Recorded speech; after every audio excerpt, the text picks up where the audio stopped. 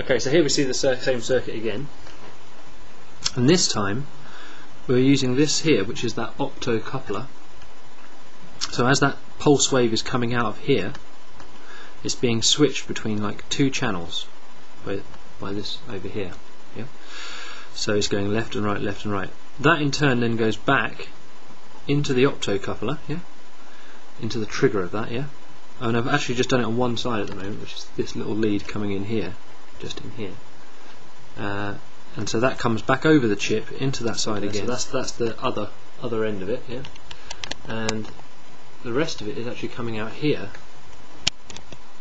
So now what we're doing is, this is like a kind of transistor type thing, you know. So we're pulsing, sending this pulse wave to the base of the transistor at the moment. That's going then, we're actually getting energy through this coil into the collector, and then the pulsed wave is then being pumped out into this fan over here, which is spinning around. Yeah.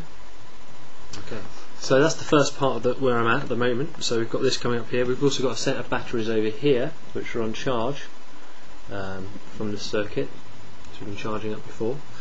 And I've also got ready for the next part, which is this optocoupler here, just above that, which will be actually used then to switch the inputs of the battery. So then we're sending a pulse wave back and forth to two sets of batteries. That's the idea anyway. So we'll see how that pans out and how that comes along. Stay tuned, and I'll keep you posted.